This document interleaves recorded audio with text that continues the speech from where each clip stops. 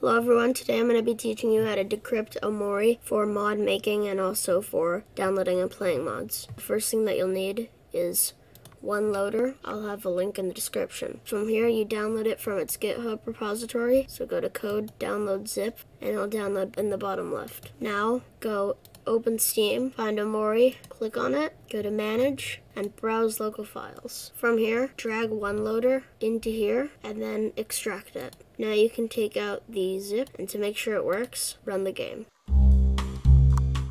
It'll prompt to be decrypted into www playtest, and then press OK.